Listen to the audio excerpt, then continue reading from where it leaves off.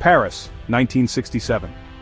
The city was a vibrant tapestry of culture, art, and history, bustling with life and energy. The Cold War cast a long shadow across the globe, creating an atmosphere of tension and uncertainty that permeated every corner of the world.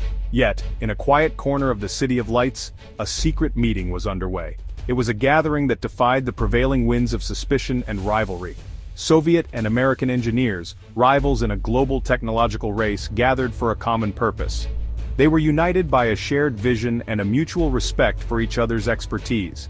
Their mission to bridge the ideological divide and share expertise on a groundbreaking project: the development of the Soviet Union's first wide-body jetliner, the Ilyushin Il-86. This was more than just a technical endeavor.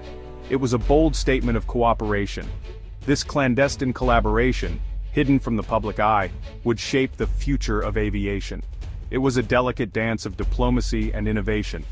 It was a testament to the power of shared knowledge and the pursuit of technological advancement. The engineers knew that their work could transcend political boundaries. This meeting was not simply about blueprints and technical specifications.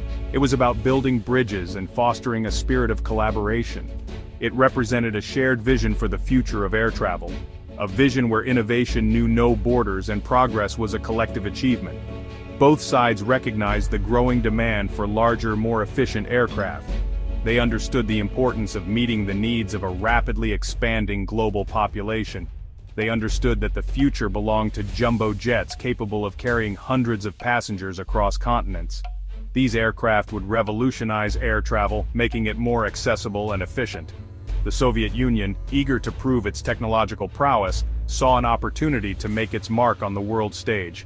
The Il-86 project was a matter of national pride and ambition. The Il-86 project was a matter of national pride. It was a symbol of Soviet ingenuity and determination. The pressure was on to deliver an aircraft that could rival the best from the West. The stakes were high and the world was watching. The Americans, for their part, saw an opportunity to foster goodwill and perhaps gain insights into Soviet engineering practices. It was a chance to build bridges in a divided world. This meeting, a brief respite from the tensions of the Cold War, underscored the interconnectedness of the global scientific community. It was a moment of unity in a time of division. It was a reminder that even in the darkest of times, collaboration could flourish. The spirit of innovation and cooperation could light the way forward. The 1960s witnessed a revolution in air travel. The jet engine, once a novelty, had transformed the industry. Air travel was no longer a luxury reserved for the elite. It was becoming increasingly accessible to the masses. The Boeing 707 and Douglas DC-8, sleek symbols of progress, graced the skies. They connected continents with unprecedented speed and comfort. Airports bustled with a new generation of travelers eager to explore the world. However, this surge in demand brought new challenges. Airports struggled to accommodate the influx of passengers. Airlines faced growing pressure to increase capacity. The need for larger, more efficient aircraft was becoming critical. The Soviet Union, never one to lag behind in technological advancements, closely observed these developments. Aeroflot, the Soviet national airline, boasted an extensive route network. It connected the vast expanse of the Soviet Union and extended its reach to international destinations. Aeroflot recognized the need to modernize its fleet. It aspired to compete with Western airlines on the global stage. The Soviet leadership, eager to showcase the nation's technological prowess, threw their support behind the development of a homegrown wide-body jetliner. Section 4. Building the Soviet Jumbo.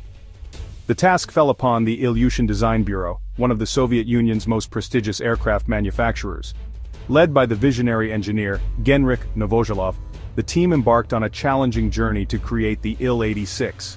The goal was ambitious: to design and build an aircraft capable of carrying over 350 passengers, significantly larger than any previous Soviet airliner. The engineers faced numerous challenges. The Soviet aviation industry, while capable, lagged behind the West in certain key areas. Access to advanced materials, particularly high-strength alloys and composites, was limited.